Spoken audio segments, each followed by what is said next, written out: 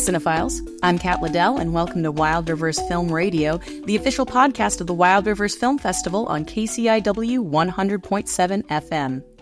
For today's interview, we're sitting down with Dr. Marilyn Hart. Dr. Hart is Professor Emerita of the University of Wisconsin-Oshkosh and still teaches statistics at Southwestern Oregon Community College.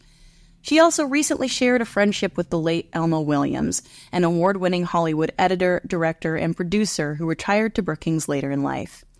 After spending years as a philanthropist in the community, Elmo Williams passed away in 2015 at the age of 102. Marilyn will be sharing some wonderful anecdotes about both Williams' legacy in the film industry, as well as his years in Brookings and his ongoing impact on the Wild Rivers coast. But before we get started, we'd like to thank Wild Rivers Film Festival's presenting sponsor for 2024, KDRV Newswatch 12 out of Medford, Oregon. Thank you, Newswatch 12, for making the film festival possible this year. This year's Wild River Film Festival is also brought to you in part by the Tallawahdaini Nation, the Oregon Community Foundation, the Ford Family Foundation, Travel Curry Coast, the Roundhouse Foundation, and the City of Brookings. Are you interested in sponsoring the Wild Rivers Film Festival and our mission to celebrate indie cinema on the Wild Rivers coast? You can learn more on our website, wildriversfilmfestival.com. If this is the first you're hearing about the Wild Rivers Film Festival, we are so glad you're joining us tonight. The Wild Rivers Film Festival is a celebration of indie and local cinema that happens during the third week of every August in Brookings. Over the course of 4 days, we screen more than 24 films at 3 locations across the city. Many of our film screenings include Q&A sessions from visiting filmmakers. Our festival also includes daily educational panels, VIP parties, and a not-to-be-missed awards ceremony on the final day of the fest. Festival passes are now on sale at wildriversfilmfestival.com. We can't wait to see you at the show. If you're just joining us, you're listening to Wild Rivers Film Radio. I'm Kat Liddell. Today, we're sitting down with Dr. Marilyn Hart to talk about the life and legacy of the late Hollywood editor, director, and producer Elmo Williams. A longtime friend of Elmo, Dr. Hart is Professor Emerita of the University of Wisconsin-Oshkosh and still teaches statistics at the Southwestern Oregon Community College. She received her Ph.D. from the Illinois Institute of Technology and specializes in statistical process control to improve quality. Dr. Hart has taught this subject for industry and healthcare all over the U.S., as well as in India, China, and Europe. Dr. Marilyn Hart, thank you so much for joining us on Wild Rivers Film Radio. Well, thanks so much for having me. Yeah, we're so happy to have you here, especially because you're so knowledgeable about Elmo Williams' life, and you're just so passionate about telling his story. And we know that you enjoyed a long friendship with Elmo when he lived here in Brookings, but the community has grown and new generations have both been born and come of age since his death almost 10 years ago. So for those who don't know him very well and don't know very much about Elmo Williams, could you tell us more about his career in the film and television industry? Just give us an overview. Okay, he's a real legend. He's most famous for Gary Cooper's High Noon.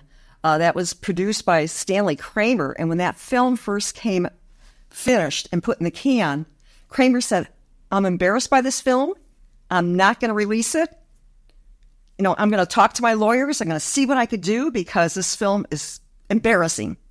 So Elmo said, hey, can I take it home over the 3-day weekend and work on it and see what I could do? So he re-edited it over the weekend, mind you.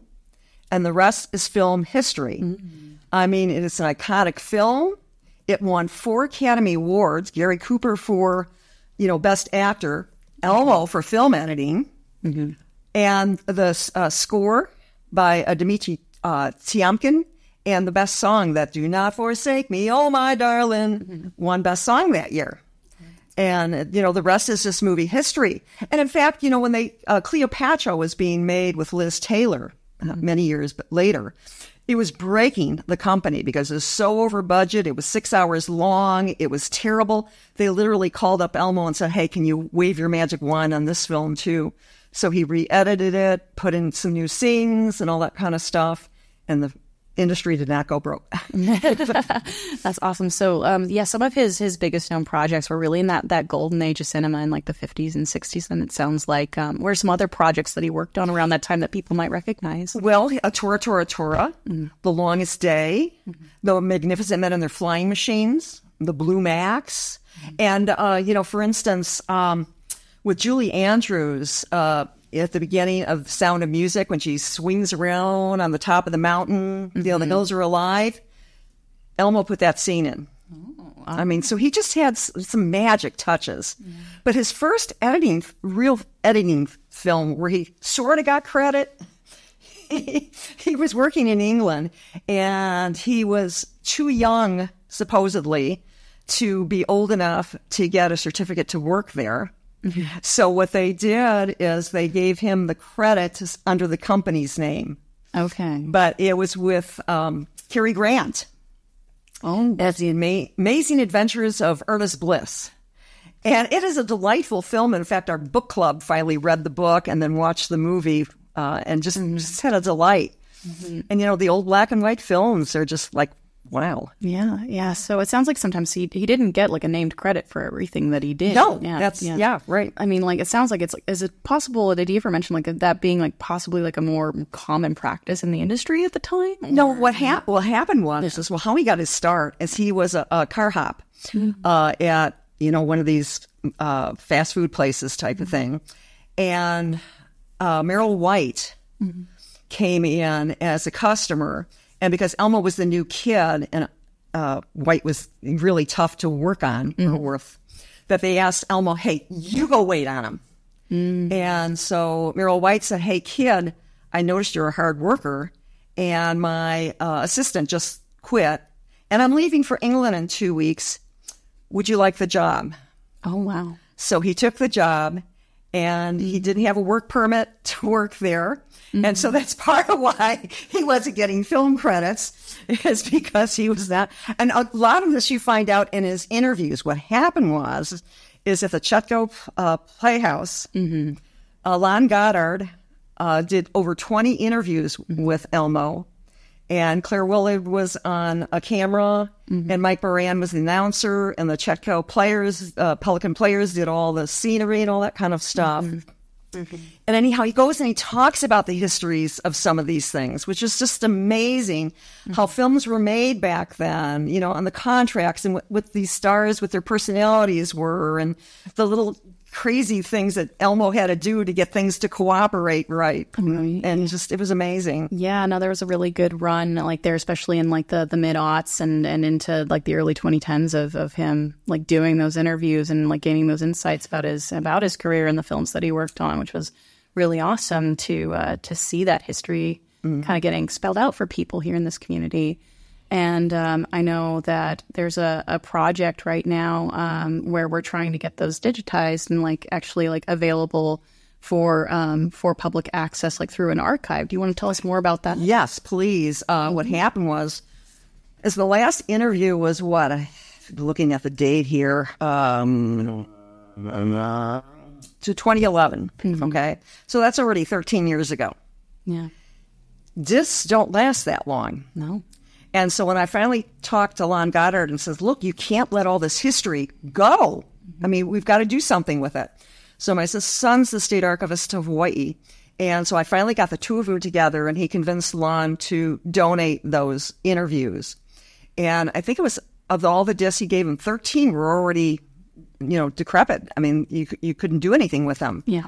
So what Adam did is digitized all of them. He's trying to then AI it up so that it's a higher quality, picture.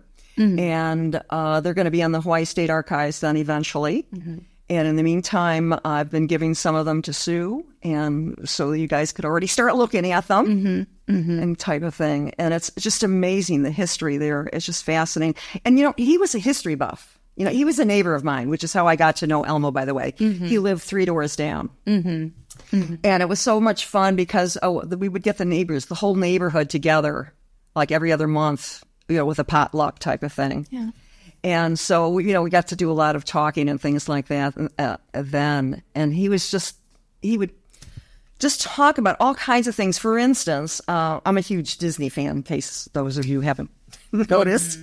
And he worked for Walt Disney. He worked for 20,000 Leagues Under the Sea, for which he was nominated for Best Film Editor. He didn't get that one, but Disney gave him a mouse car, which is the Disney equivalent of an Oscar. And I think only like 18 people ever got one of those. Oh, wow. Okay. Yeah, so it was really, really special. And Elmo used to talk about how he was more proud of his mouse car than he was of his Oscar. And he said it broke his heart to leave Disney. He thought Disney was one of the nicest people in the whole world. He was such a kind, thoughtful man. For instance, when Elmo adopted one of his daughters, Walt Disney had his crew build a miniature village of Disney characters and had it delivered to the house to welcome home. I think she was 2 at the time. And he says he was just so sweet and thoughtful, but Elmo wanted to work on his own projects. So he said he really had to leave, but he says it just broke his heart. But you listen to his interviews about how he worked with Walt. And for instance, in one of those, all those underwater scenes, the director was afraid of water. So they asked Elmo, we know you're just the editor, but could you, do the underwater scenes? And Elmo said, oh, yeah, sure. And he had never done that before. Okay. And he said the first time down, he got so full of water, it's like, let me up. And he says the second time he was more calm, he knew what to do. And so all those underwater scenes were his. But, he researched all his history types of things. So back to Tora. He worked with all these historians. He worked with some of the generals, that had been on the projects and things like that. So he was trying to keep them as historically accurate as possible. And he talks about those in those interviews. So it's just like, wow. I mean, they're just such a font of knowledge. Absolutely. Yeah. Font of knowledge. Yeah. No, he had an incredible, wide spanning career as far as genre seems to go, which is just really it's just astounding to me, the amount of different variety of projects that he worked on. Oh, he worked on some crazy films too. I mean, Soggy Bottom USA, Ron Bates, and some weird stuff. Not everything wins Best Picture. Right? No, but some of them were so historically important that were just unreal. Yeah. Well, you mentioned that you got to know Elmo just by virtue of being his neighbor. You lived a few houses down from him. Did he ever mention to you what? I know this is a very popular retirement area, but what brought him to Brookings specifically? Do you know? As I recall, he told me that they were driving up and down the coast and just fell in love with Brookings. And I've heard that story from so many people. I'm a volunteer at the Capella by the Sea, which is, by the way, Elmo donated that to the city. We'll discuss that. The one in the park. Yeah. And so many people come by and they tell me that they just fall in love with this town, that everybody's so friendly and, just so welcoming and so many things to do. I mean, there's such an art community here and we've got a community college and it's just amazing. Yeah, so common experience. Yeah, he had it as well. Yeah, he fell in love with the place. Yeah. So you mentioned a pretty significant gift that he gave to the city, and it's very clear Elmo was just a person who really believed in just giving back to the community that he was in. And if you want to talk more about that Capella project and what kind of impact does that have on people today? That building that we have in the park, What was the process like, and what lasting impact do you think it has? Well, how Elmo got around to doing this is 2 years before Lorraine had died. They were vacationing and saw Thorn Crown in Eureka Springs, Arkansas, which is a beautiful, huge chapel that they fell in love with. Okay. And when his wife died, he decided that that's what he was going to do for her. He was going to build a chapel in her honor. And so he hired the same architectural firm that built Thorn Crown to design a smaller version and had it built here. It cost approximately $750,000, so it was no small amount. He said he talked to his kids. Was that okay with them? And they said, Dad, it's your money. If you want to do that for Mom, go right ahead. And so he did. And he said he wanted he had talked to us about this one time when he was and happened to be at our house that time. In fact, I could tell you how Capella got its name. We were all sitting around, all the neighbors around the dinner table talking about it. He says, I can't call it a chapel. He says, so what am I going to call it? So my late husband went to this Webster's second edition unabridged and looked up chapel, and it said Capella. And he said, so just like that, Elmo says, that's what I'll call it, Capella by the Sea. And that's how it got its name. Capella actually means cape, but then the cape of this one saint was kept in this little chapel structure, so the names became associated together. Right, yeah, you got to love linguistics, yeah. Yeah, right. Yeah, how words change and evolve over time. Right. But anyhow, what he wanted to do, and he had mentioned this that time too, he says, everybody's so busy and crazy with their lives right now. He says he wanted a place where people would just go to sit and be quiet and meditate and find peace. And indeed, being a volunteer there, some people just come in and look at the architecture and, oh, how beautiful this is and that kind of stuff. Yeah. But I've had some people come in and say, can I just sit here quietly for a few minutes and just contemplate? Yeah. And then one time, I mean, this was magic. I had a lady who came up to me and said, could I bring my harp in to practice here because this would be the perfect place for music? Oh. So she went out to her car, brought in her harp, and she's playing just gorgeous music. And two other people came in, and one of them just started doing interpretive dancing to this music. And it was like magic. And these two ladies didn't know each other. And afterwards, they hugged and kissed. And it was just like, wow, this is fantastic. And again, I like the way it just brings people together. And at Christmas time, with the lights going on, with the light festival, oh gosh, I love volunteering at that time because it's magic. Everybody comes in and just so happy.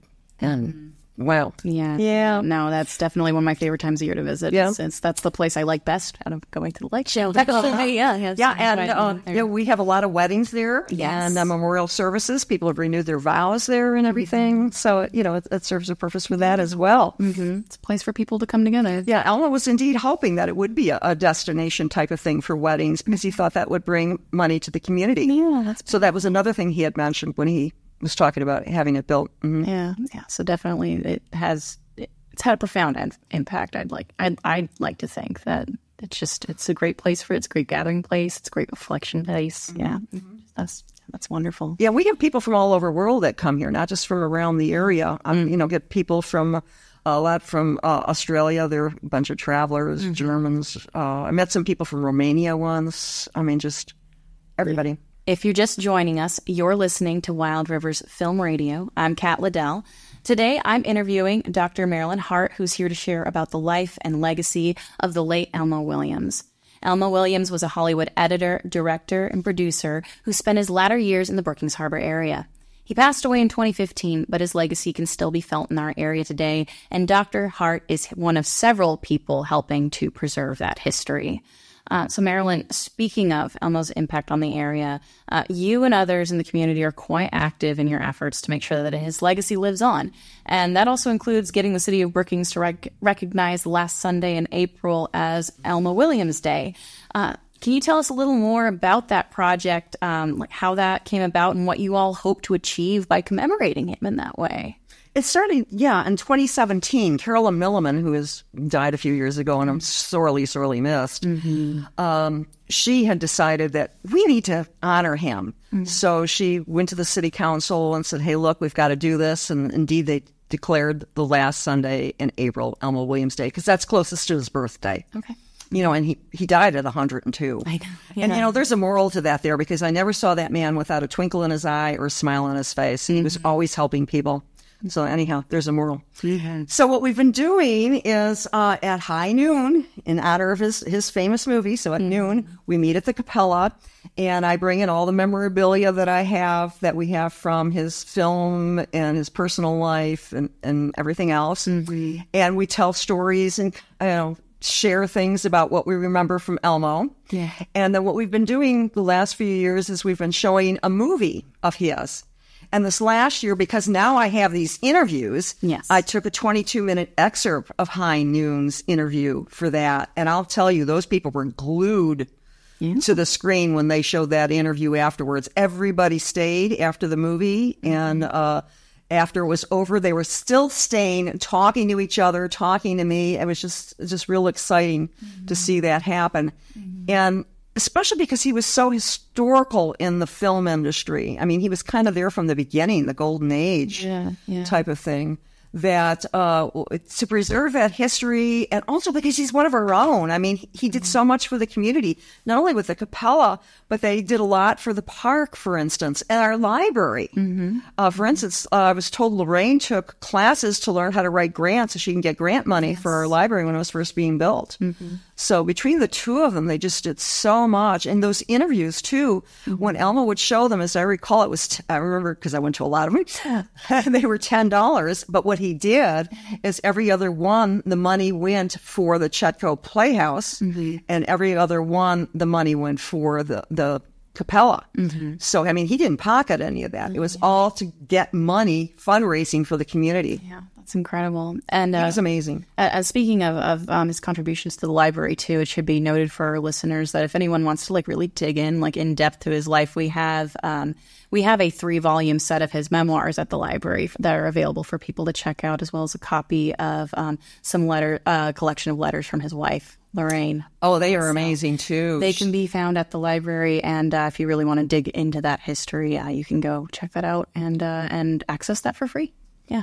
They were a perfect pair. They really were. And in fact, she helped him a lot on his movies and productions. When he did The Cowboy, she wrote the script. Really? Yes. And those magnificent men in their flying machines, she wrote the first few lines of that song because she says they needed a spunky song to get it going. And so she wrote the first few lines of that song. Yeah, it sounds like they had quite the partnership. They were amazing together. Yeah, they were so cute. Oh, yeah. Not just in love, but just like collaboratively in love. Yeah, exactly. That's beautiful. Exactly. That's a really beautiful story. Oh, that's amazing. Well, in our first year as a festival, we worked with you to create and confer that first ever Elmo Williams Award for exceptionally promising young filmmakers who present their work at the festival. And so last year we gave that very first award to a young filmmaker named Robert Stronger. So he wrote and directed a film called Parking Spot. It was a short. It was an action comedy, but it was really cute. It was a really fun film. It was a fan favorite. And, if I understand right, he was really, once he got the award and he knew, kind of understood what it was about, he was really enthusiastic about learning more about Elmo's life and his legacy. And so he ended up getting connected with you to learn more about that and spend some time with you. What was it like just spending time with Robert, a young filmmaker who's coming up in his career, and sharing your memories of Elmo with him? What was that day like? He was such a sweet guy. I mean, Sue called the next day, can you take him around or tell him more things type of stuff? So what I did is some of the Elmo things that I had multiple copies of, I would give him a copy, but I packed him up in the car and we went to Elmo's house because I know the neighbor that lives there now. I says, can I bring him in your house and show him around? And she said, oh yeah, definitely. So I brought him around and he was just so sweet, it just was so, you think of Hollywood people and filmmakers as being, just stuck up and all that kind of stuff. He wasn't. He was just such a nice guy. I took him to the park. We went to the Capella. We went to there's 2 markers to Elmo in the park. There's that one, Lon calls it an early gravestone for him. Oh, he wrote the poem that's on there. Yes. And it's got a very nice facial picture type of thing of Elmo. And then that sculpture by Manuel, and what's his last name? Lopez. Lopez, thank you. Manuel Lopez in the center, with the children dancing type of thing. And there's a round plaque in there to Elmo and Lorraine. Oh, I didn't know that. That's really great. I'm great. I love the tie. I know that's one of our board members, Judy May's late husband, and just hearing those local connections with people in that creative way is just so lovely to hear. Yeah, that's awesome. So, as far as upcoming Elmo Williams Day celebrations, in terms of future preservation projects or teaching projects or anything, what's coming up next for next Elmo Williams Day? Or have any plans been made yet for that? Is anything special planned? Well, I know the date. It's already reserved at the Capella. It'll be April 27th and 2025, and then it's also reserved over at the Chetco Playhouse because they said that they would show the movie again because that worked out so well. Yeah, it really did. And we haven't picked the movie yet, and we're kind of some people want this and some people want that because he's worked on so many good movies, so I'm not sure. But whatever one it is, I'm going to again trying to get some of the excerpt from the interview by Elmo so we can hear Elmo in his own words. And by the way, I really thank you guys with the film festival for helping to promote with Elmo and all that stuff because I don't want him to die out, his memory. And so again, thank you for helping me do this. Yeah, it's been, well, thank you for sharing so much about his life, being so open and willing to talk about it, for just working so hard to keep that memory alive. Well, I got to tell you another thing, though, because it's in my mind. How, I teach probability and statistics, and we laughingly say that the probability of any one thing happening is so small that it's surprising that anything ever happens at all. When I was a kid, my dad was working the swing shift, and he'd wake me up at 2 a.m. because, I'm dating myself, but this was before VHSs and DVDs and all that kind of stuff. Mm-hmm. So you watch movies when they were on. At 2 o'clock in the morning, he'd be coming home from work and knocking on my door. Marilyn, there's a James Cagney film on. Do you want to come watch it with me? Uh-huh. So I go trotting down the stairs and watch a James Cagney movie with him. Mm-hmm. The funny thing is my favorite actor, who was before my time, I'm not that old, was Gary Cooper. Okay. And when I was a kid, we went to downtown Chicago, actually to Old Town, so it was on the north side of it. Mm-hmm. And I bought an ink print, like 25 out of 300 type print of Gary Cooper in his hat from High Noon. Oh, my gosh. And I had that. And like 40, 50 years later, I moved to Elmo, 3 doors down. So it was like, oh my gosh, I can't believe this, right? Yeah. So I went over there and I asked him, would you please sign this? Oh, sure. So he signed it for me. Mm-hmm. And then I gave it to my son. So it's in his office at the State Archives now. Oh. But it was like, how could that happen? I mean, seriously, how could that happen? Oh, yeah. No, it's so serendipitous. Yeah, like it was fate, Oh, yeah. It really was fate. I believe it. I believe it. Well, Dr. Marilyn Hart, thank you so much for your continued work and sharing Elmo Williams' history and legacy with our community. Thank you so much for joining us today. Well, thanks for the opportunity. And again, thank you so much for your support for keeping Elmo alive. If you're just joining us, you're listening to Wild Rivers Film Radio. I'm Kat Liddell. And that's it for this episode of Wild Rivers Film Radio. This year, the Wild Rivers Film Festival runs August 15th through 18th in Brookings, Oregon. And if you want to learn more about the festival, buy festival passes, volunteer for us, or even sign up to be a sponsor, there's still time to do that. You can learn more and get in touch with us at wildriversfilmfestival.com. You can also find the Wild Rivers Film Festival on Facebook and Instagram. Recording for this episode was done by me. Editing was done by me. Our producer is Tom Bozak. Today's guest was Dr. Marilyn Hart, and I'm Kat Liddell. Thanks for joining us for another episode of Wild Rivers Film Radio. We'll see you next time.